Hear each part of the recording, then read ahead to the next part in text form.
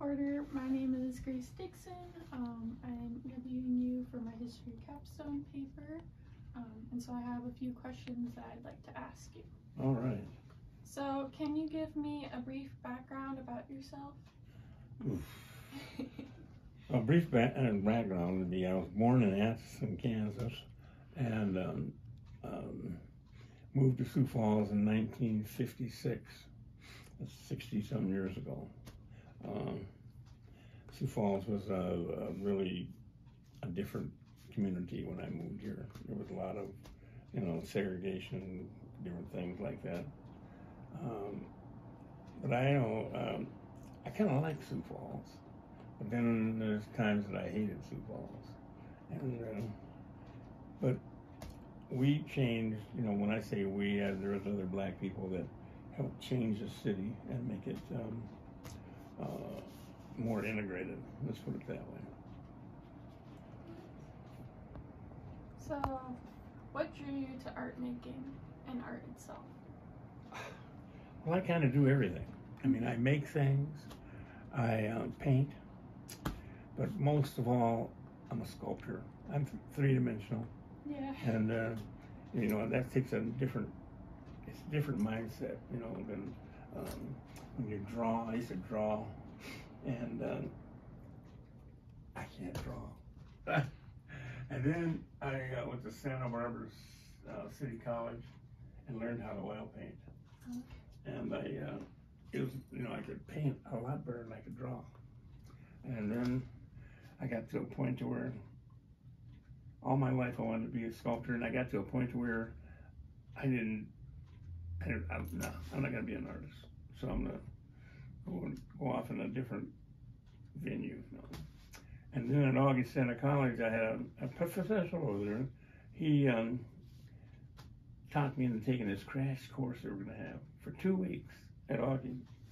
And so I said, oh, okay, I'm going to try it, And after that second day, it hit me just like that. I'm a sculptor. I'm not paint. Even though I still kind of paint, and I definitely can't draw. And anytime it comes to a drawing, I always have to go to somebody else and say, draw this up for me, and But with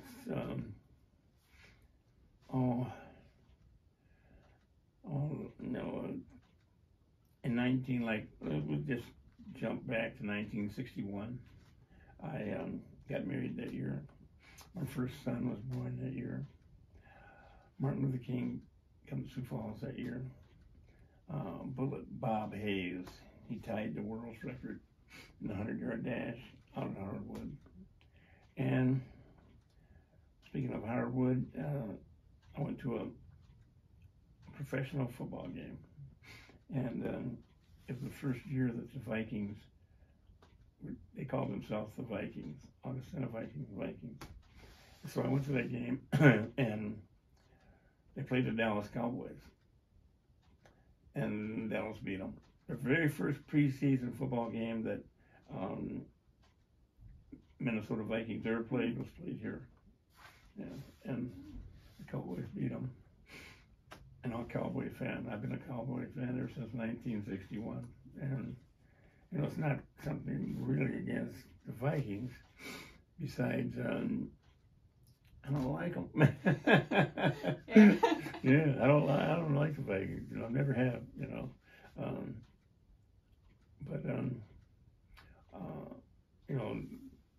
To kind of come forward, I'm an activist. I've always, I was always out ahead of myself. The black people in Sioux Falls had to live a certain life, and I thought I wanted more. I wanted more when it comes down to, their racist attitude and all that kind of stuff.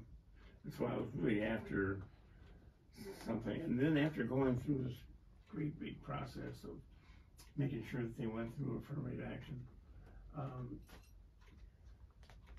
I was making a lot of enemies. And So I backed up into, sculpture. I can let sculpture talk for me, because usually when I talk, people understand me anyway, And I got into recording Black history here in South Dakota. That's the medium I'm in right now. As you can see up here, there's 6 sculptures, and all of them have something to do with South Dakota. Mm-hmm. I don't know if you've been to our museum. Yes, I have. You have? I interned with Cody at the Washington Pavilion. Okay. So I spent a whole day dusting and cleaning in there. Really? Scared a few children Yeah. when they were walking past, but yeah.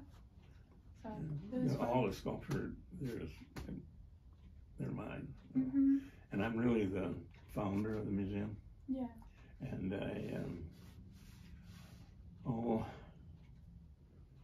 and I'm kind of a historian, kind of. If it's got something to do with Black history, then I'm into it. If it doesn't have it, no. It's just like, I'm into history, But what really got me started was a man named York. Okay. York was the first recorded black man to ever come to South Dakota. He come with Lewis and Clark. Mm-hmm.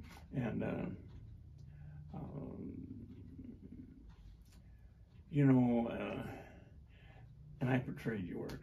Matter of fact, in 2004, the 200-year anniversary of Lewis and Clark expedition, mm-hmm. I actually joined a group out of Missouri, and we had replica boats, and I actually come up the river to certain points. One deal that was outstanding to me is that when I came into my hometown of Atchison, Kansas, on July 4th, is when Clark and the group, named it Independence Creek, and I swim in that creek. Oh. That enters into the Missouri River. Mm-hmm. I don't know. It was like, I always wanted to get into that Missouri River, and it was my opportunity to do it. And so I spent a lot of time with York. Matter of fact, too much time and a lot of money. Yeah, I think it's more interesting when you can actually see the impact of history and the actual evidence of it. Where when I moved here, it was hard to see that because Sioux Falls is still so new. But I grew up in South Carolina and Columbia, and you're just surrounded by it all the time. And so I think that's a big reason why I was able to get into it, because I could actually see it. Mm-hmm. That's really cool, though. Yeah. that would be a lot of fun, I would think. To actually it was. It was great, and to meet guys with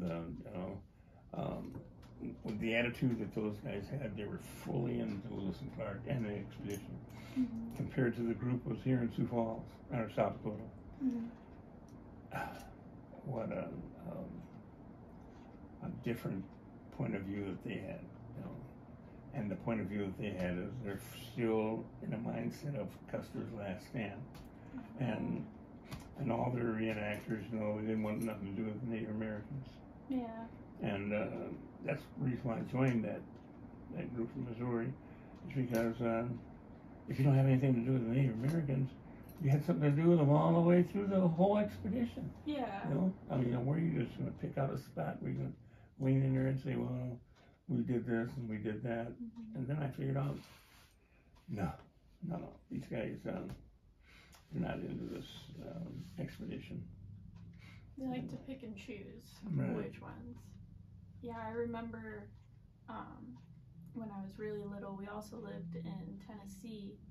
I think that's where Meriwether Lewis was from, and I don't know why, but we were selling our house and it was during my birthday, and we went to the spot where he tried to commit suicide.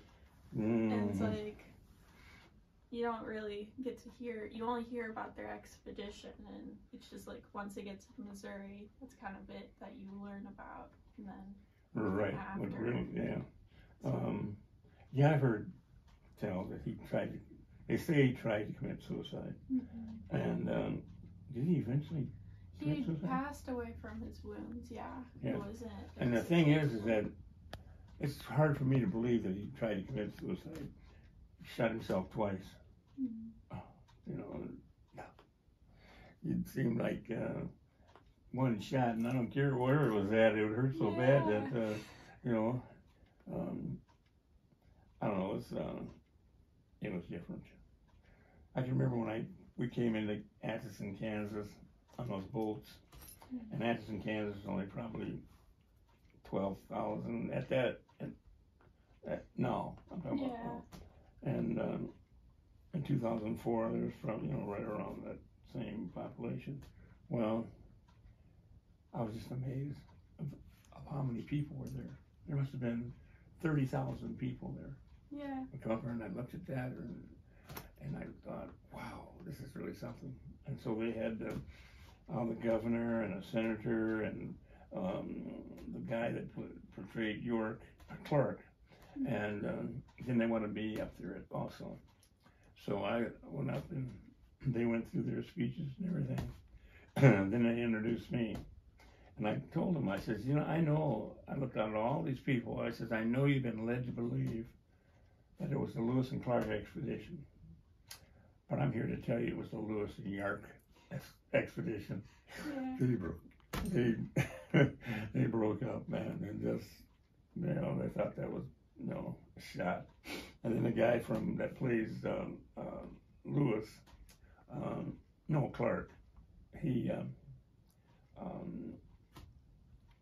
after it was all done, he says, how did you think of that? I said, well, it rhymed, and there's, what can I say to 30,000 people, Yeah. And so it was quite an experience. But then I,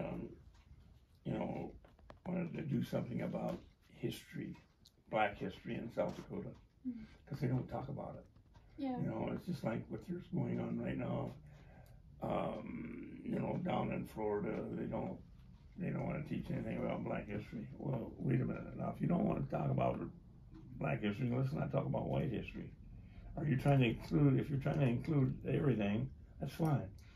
But if you want to, as a cutoff point, you don't want to talk about slavery. You don't, they don't want you to get into civil rights, the lynching and all the things that Black people had to go through. But I don't know what's going to happen. Yeah. Thankfully, because I went to elementary school in South Carolina, before all this stuff started to happen, they did a pretty decent job at teaching about slavery and Black history. Really? And I remember our first field trip, they took us to a cotton field, and they were like, okay, you can go out, and as we're like walking out, they're like, you will be caught by the plant, and there's going to be fire ants, and there's going to be snakes, so watch out for that. And I just remember it was miserable. Yeah. It was just, everyone was unhappy at the end. We were all covered in fire ant bites, and the plant, it has like barbs on it, and so if you like touched it, your like whole arm would get red. And it was just, they're like, so now think of this, but you're doing it all day, every day, and you're carrying it on your back, and you're like doing this all the time, all year long. We're just like, oh. And so it actually going out and seeing what it would be like, even though it's not exactly how it would be, just makes you think like, oh my gosh. I was just talking to a friend of mine last night about, he's a Republican, and he knows that I'm a staunch Democrat. And he says, well, the Republicans freed the slaves. And I says, yeah, but, gave us freedom as what, I says, one thing that happened then, my great-grandfather was promised 40 acres and a mule, which I never, you know, we never got that 40 acres and a mule. It was after the freedom of the slaves for the next 100 years, Black America just struggled and struggled and struggled until civil rights. And civil rights kind of worked its way in there, and that's when they started talking about what's it, affirmative action. Oh no, affirmative action, and that was really, they were trying to all of a sudden make up for all the wrongdoing that was happening. And then Black people started coming up in all kinds of ways, you know, that we contributed to America, and they just didn't want to talk about it. The Republican Party don't want to talk about it. It's they're saying that was then, this is now. Okay, that's fine. I can go along with that. But how do we bridge that gap? You know, how do we bridge that gap? That's 300 years of discrimination. You know, and you know, it's not as tough now as it was back. You know, let's just say 40 years ago. You know, things have gotten better over time. I don't know what. I don't know. I'm really afraid that we're slipping back in time. You know, and then the real thing is that, especially in those cities where they have ghettos and stuff like that, and Black kids don't understand one thing: you have to have an education. That was the whole difference. I wished I went to school and got an education. You know, some ways I'm saying, no, an education would have helped me. What my attitude, my everything happened, you know, in Sioux Falls. But I've gained a lot. You know, I'm 80 years old, and you know, I have my future, the thing that, you know, like when I was up in Brookings talking, introduced myself as Martin Luther King, and I have a dream, and I pointed to Zach and the head of our museum now. I says, that's my dream. That's my dream, that you'll carry on and open it up for everybody, you know. Yeah. And maybe, you know, and I can actually, you know, because I lived in it, I can actually see where it's falling back, and they're going back and they're trying to do things all over again. But then I see, like down south where they have a lot of Confederate statues and everything, and they're pulling them all down. I can understand that, you know. I in a way I can, in a way I can't, because if you're trying to erase a part of history that happened, and so when you know, walked into a park and there's Robert E. Lee on a horse or something, well, it makes you think about slavery. These people actually wanted slaves and slavery to happen, but the thing is, you jerk all that down, and you don't understand that when it comes down to, you know, life, liberty, and pursuit of happiness in this country, we can't forget about that 100 years. There's just no way you can pull down everything you want. I don't know. What we do, like here in South Dakota, George Washington had slaves, and what am I thinking about?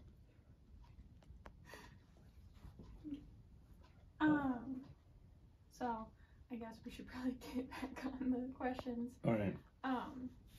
What form of art making did you first start out with? I first started out with being a kid. I remember I liked to draw all the time, and I used to try to make things all the time, and so that part of me still then I could make things, you know. I can remember in Kansas when I was about in the 3rd or 4th grade, I made a Davy Crockett puppet like deal. Yeah. And I can remember that they had kind of like a contest who had the best, and they picked mine out as the best thing to, and they took it to some kind of something in Kansas. Mm-hmm. I never did see it again. And I worked really hard at that, you know. Yeah.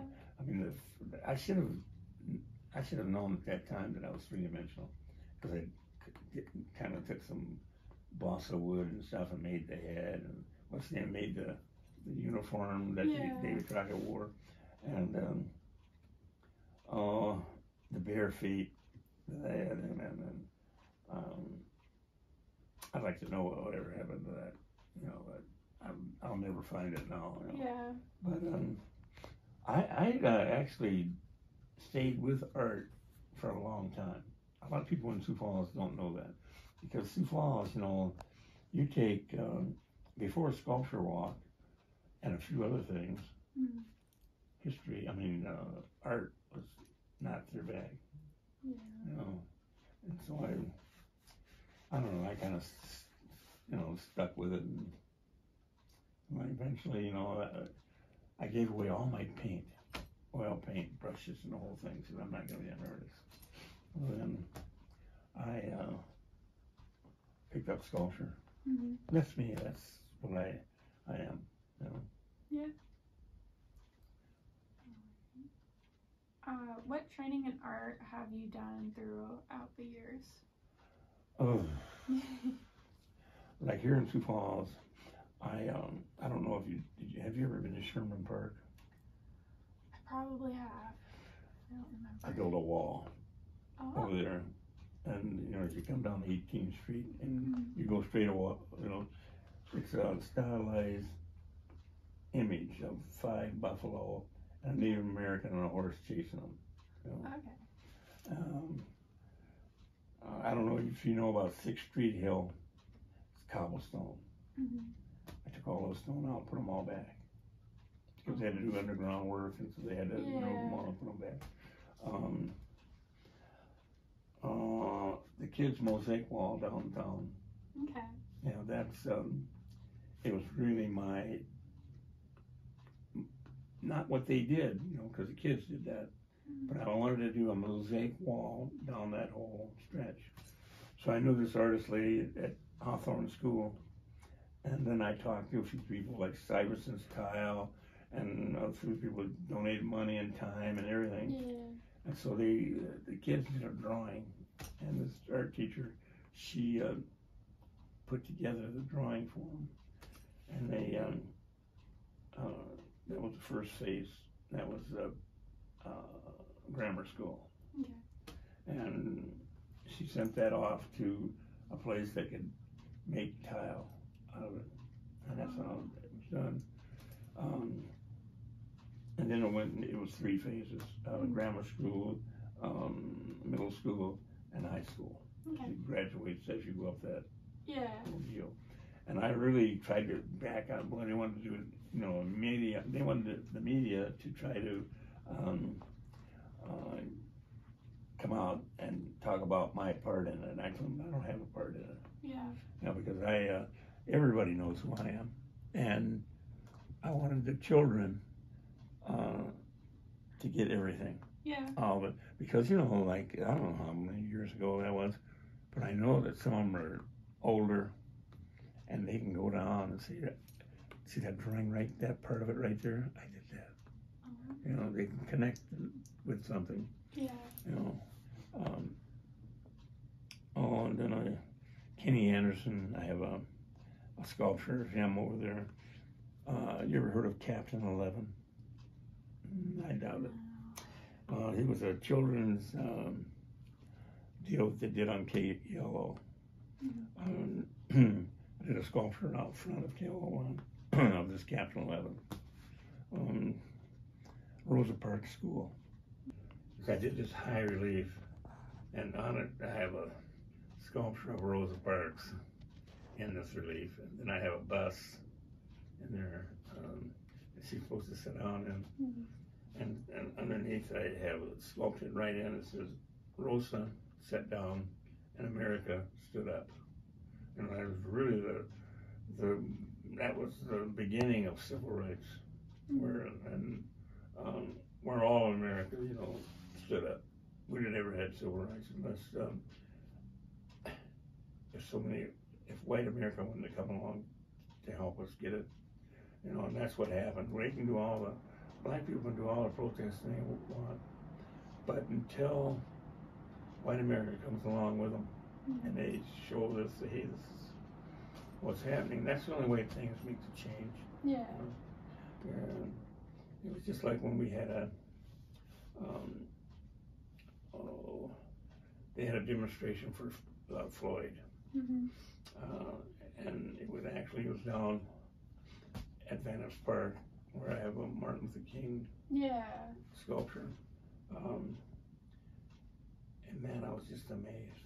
I mean, in my everything that I've tried to do in Sioux Falls, nothing compared to that. Mm-hmm. I mean, absolutely nothing. You know, there must have been, I would say, 4,000 people there. Mm-hmm. And, you know, and 95% of the people that were there were white.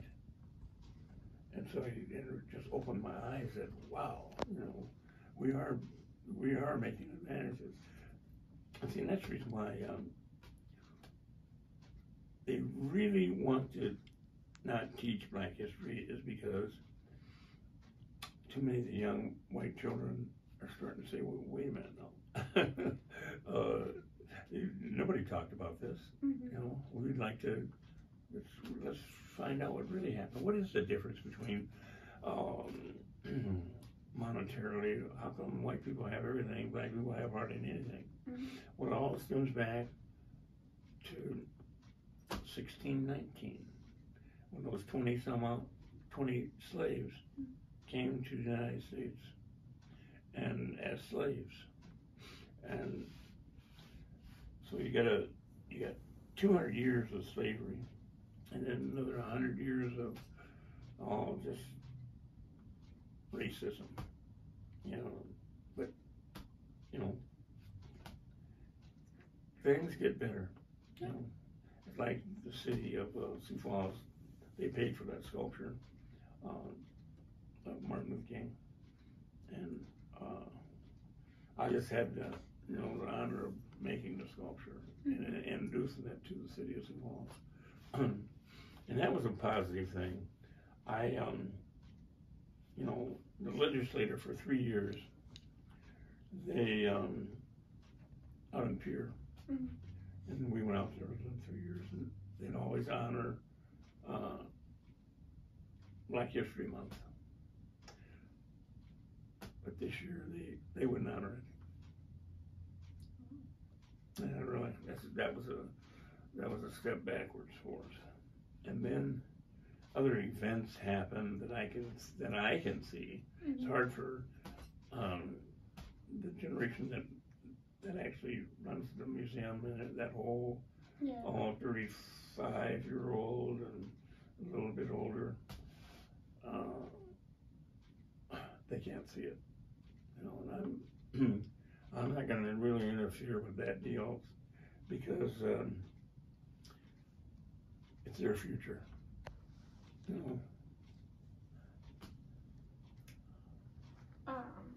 So why were you drawn to 3D art rather than 2D art? Well, because I make things. Mm-hmm. When I say I make things, it's like that wall, that 6th Street Hill, and different things, like all this stuff that's down here.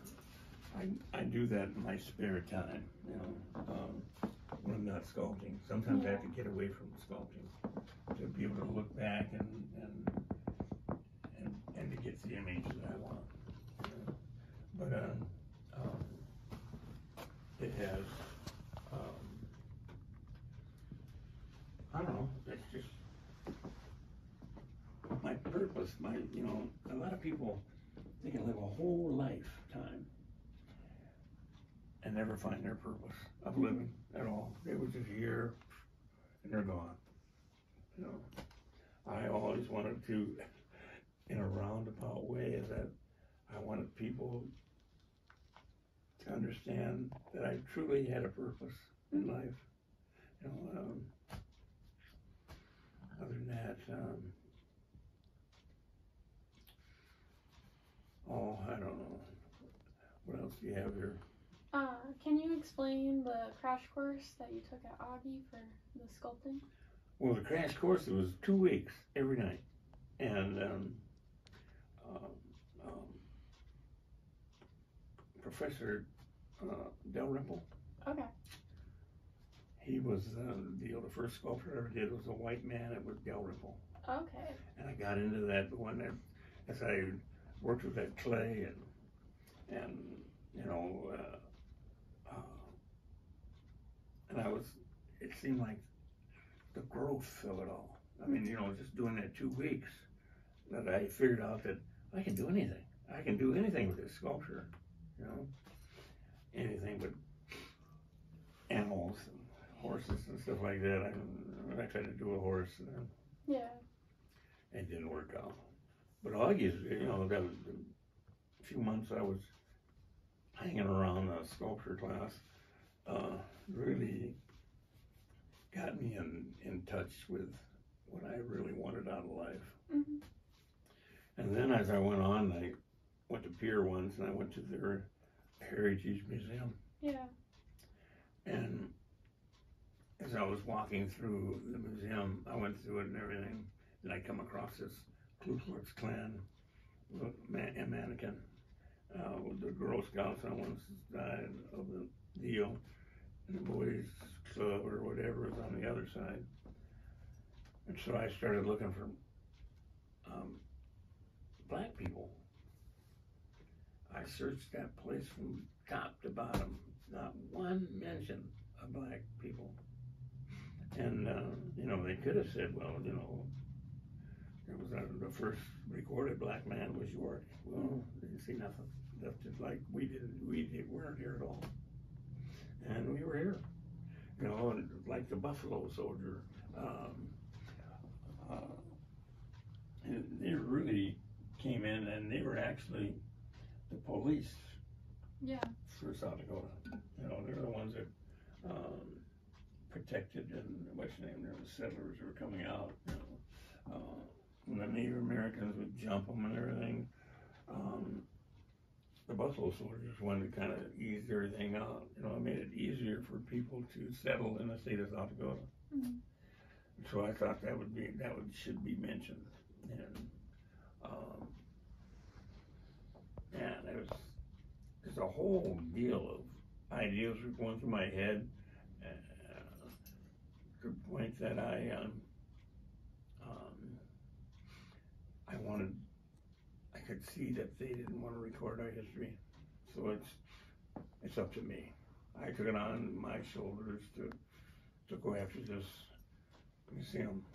It took a few years before we actually kind of put it together. Yeah. And made a museum out of it at the Multicultural Center. Mm-hmm. And then, but there was just a problem there, and the problem was that Multicultural Center was really based for the children. Mm-hmm. And then we had the museum, we had to leave the front door open where people would come in and out, and then pretty soon they locked the door. And the reason was because the bathroom thing, all the kids, and they kind of, you know, it was just not a good fit. Mm-hmm. And then we moved to the Pavilion, which it's a good move. Yeah. You know, it gives them something to work with.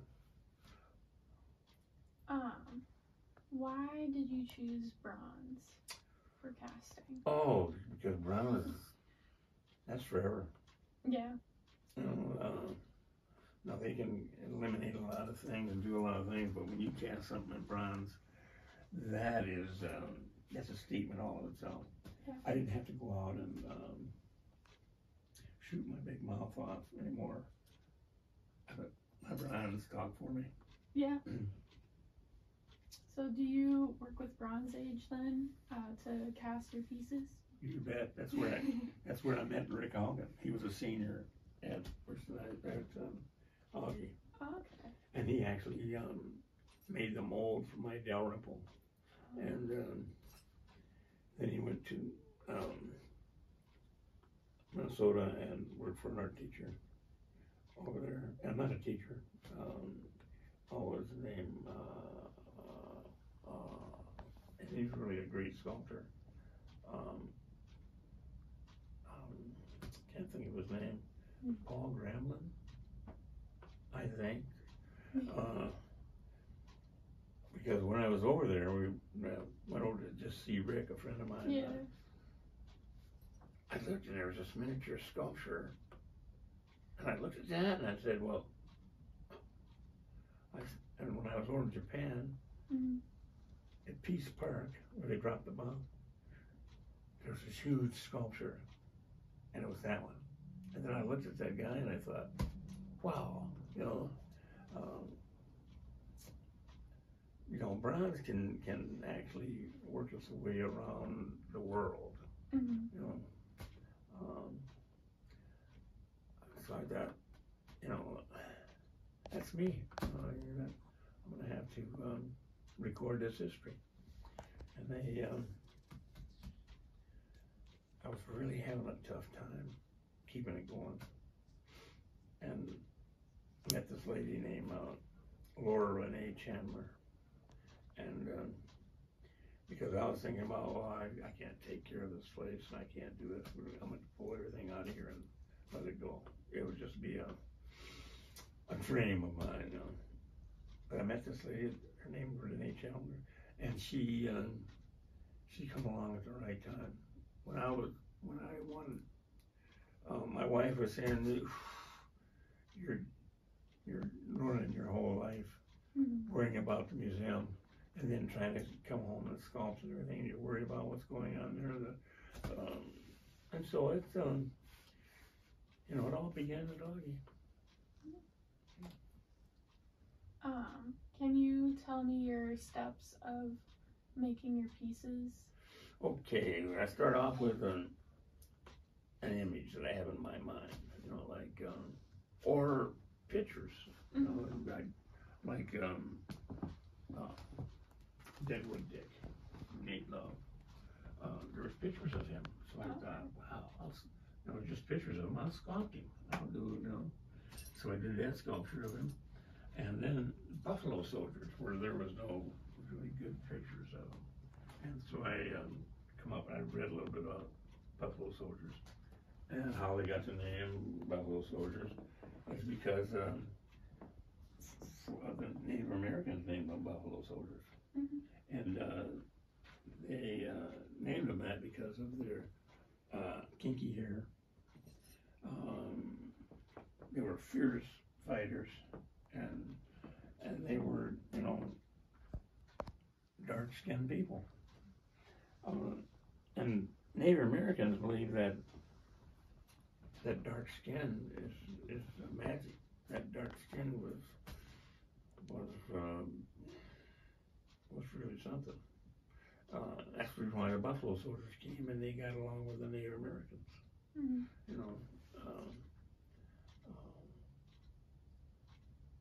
I don't know. It's been a journey. Yeah. So do you build like a skeleton and build on top of that? I built an armature. Okay. And then off that armature, I started making things, like the arms, the head, and everything. And then once I get the armature done, then I can do the piece, the actual piece. And then the next step out of that is to have a mold made. Yeah. And then after you do the mold, you pull a wax. And then once you pull the wax, because actually your piece actually disappears. Yeah. The mold making, oh wow, but it comes back in the wax. And so then the next step would be to sprue up everything.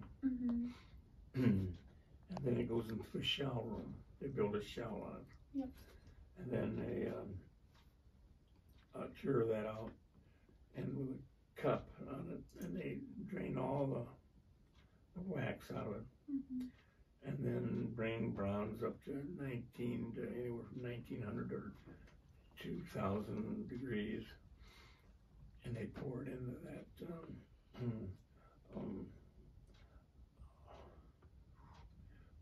into the shell. Into the shell. Okay. And then once they pour it, then they chip the shell off, and it comes back again. So your piece actually, goes away and it comes back, and it goes through these processes of, what's going to happen here. Yeah. Is it going to fail or what? But Rick's really good at it. Rick down at Bronze Age. Yeah. Yeah. Have you been down there? Yes, I have. Yeah. Rick and I are good friends. I really kind of helped Rick and really had talked him into coming back to Sioux Falls and open a foundry. Oh. And so he's been doing like all those pieces Rick did. Yeah. Yeah. So what was your process for your life-size Martin Luther? Well, that Martin Luther King right there, Rick took it and sent it away to a place. Oh, okay. And they actually do something, whatever that process is, and they do it in styrofoam. Oh. Yeah. Huh. And then they, cut it in a few different places and they send it back to you. And then, Rick has to put it together.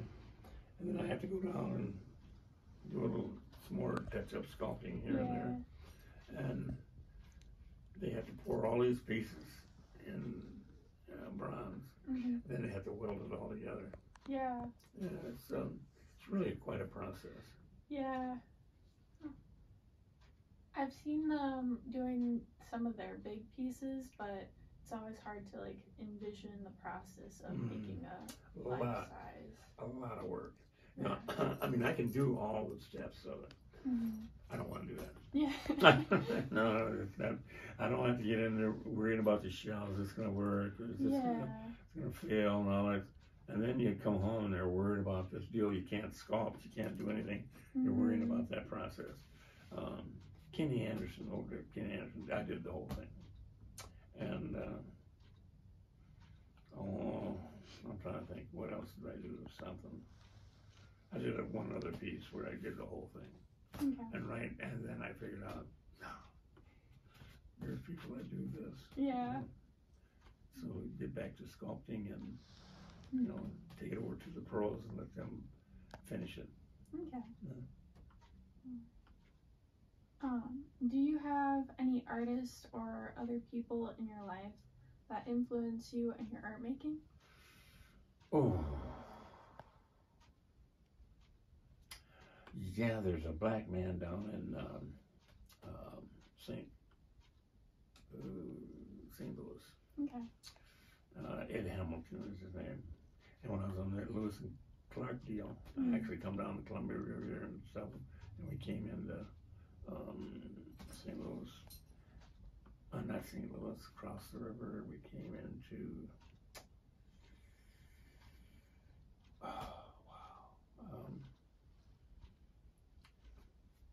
that. Where's Muhammad Ali from? Louisville. Okay. And so that's where I met this Ed Hamilton, and he did all black work, but he's really, if I could only get half as good as he is right now, that'd be more than I want. And right now I'm still searching and everything for my style of how I sculpt. Yeah. So it's like I said, it's been a journey. So would you consider your sculpture more additive and building on than rather subtractive and taking away clay? Adding on. I don't. I start with an armature, and then I start building with clay, and then adding clay and working it and working it, and trying to get the image that I want. You know? Yeah. And so, have you clearly worked with other like found objects and stuff like that when you were younger? Are there other kinds of materials that you've worked with? Mm-hmm. Man, see, when I stopped, really slowed down being agitator. That's what the CSU also call it. I'm a landscaper. Okay. And I do all kinds of landscaping, and I try to work my art in every piece, you know. And so that's that three-dimensional thing I have. Mm-hmm. A lot of people I walk up to and says, I could build a wall here, some stairs here, and they look at me and they never had come back and says, this guy, he just starts talking with his hands and everything. I wonder if he knows what he's doing. Mm-hmm. I says, oh yeah, whatever I explain to you, that's the way it's going to come out. Mm-hmm. So I've always been working with my hands. Yeah. What do you hope to see for the future of your art and your history collection? Well, I'm like Zach was telling you that I actually collect African American history objects, you know, a lot of negative things. Mm-hmm. And I actually try to, you know, collect this stuff because it helps me. It helps me to realize who I am. That's the reason why I wear this shackle. And the one thing when I first started sculpting is that I had a hard time dealing with slavery, because we weren't taught about slavery and what Black America went through. And then that shackle reminds me of our history, you know, and how to stick with it. I've been wearing this shackle for 30 years. And now this one, actually Rick I got the real thing in there, but made a mold of it, and it's aluminum, so it's lightweight. So, yeah. I think you answered it all. Is there anything you want to add about your art making and your art itself? Well, if you go in the other room, you'll see some more of stuff that I have in clay, and you know, Zach will show you that. Okay. All right. Sounds good. Thank you. Yeah.